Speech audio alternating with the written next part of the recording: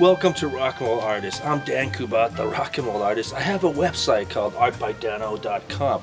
But today, I'm going to try something a little different. I'm going to do something OG, or the original OGs, which is for these gangsters.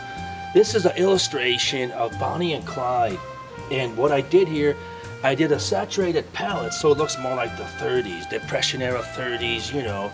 So this is basically a Prismacolor illustration, an illustration board where I just did washes of paint, of acrylics to get the midtones. And what I mean by that, the midtone is like the gray of his Armani suit there that he robbed. Shoot, I knew you never robbed the place, you faker. I tip my hat to Bonnie and Clyde, and I tip my hat to a good rye whiskey. My favorite whiskey, Crown Royal, helps to get the creative juices flowing, especially for Prohibition era painting. Cheers. All right, let's do some work on Bonnie. Bonnie was she was a good-looking gal when Faye Dunaway played her. I don't know about the real Bonnie. She was, never mind. Anyway, I'm gonna go back into the structure of her face. And Faye has high cheekbones. She has a very angular, structured face. She's a beautiful woman, but also very cold looking, which was perfect for the character, as many of her characters were. So I'm going to go in there and again build on where the light is hitting, which would be here on her forehead and here on her cheekbones, on the cheeks, and then on the chin here.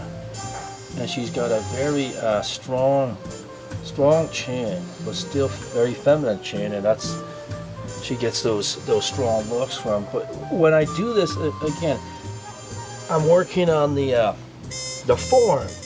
You gotta paint on the forms. What I mean by that is the dimension. To put the dimension in the face, I gotta put that white, the top of the cheek here, the forehead, and the top of the chin where the light's hitting.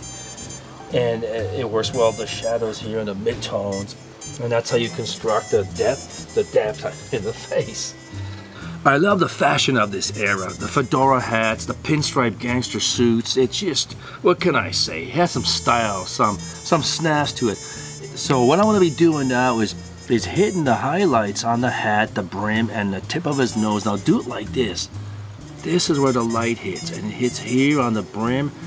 I mean, the band of the hat and on the brim. And all I'm doing there is creating dimension. Those are the closest things that you see to camera, to your eye. So I got to bring them out. And this, really what I'm doing, it's like sculpture on 2 dimensions. Did I just say that? I said that twice. It must be the Crown Royal.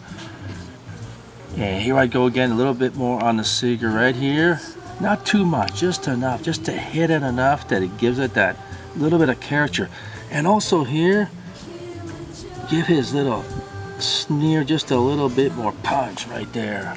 And I'll work back into it, you know, with the shadow colors and then pull it out. It's back and forth before it's just right.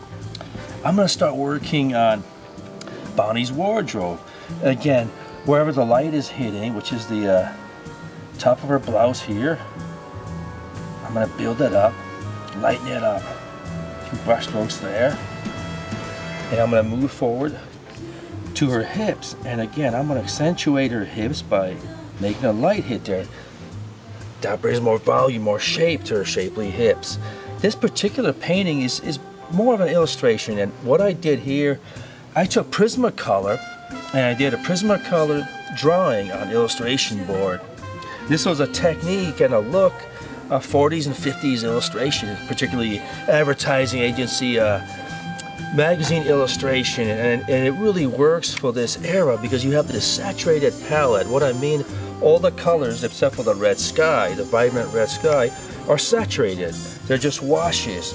They're just tones of gray with warms, like the red there, and the tones of gray and blue. You can get this nice kind of gangstery, 30s looking artwork. And there you have it.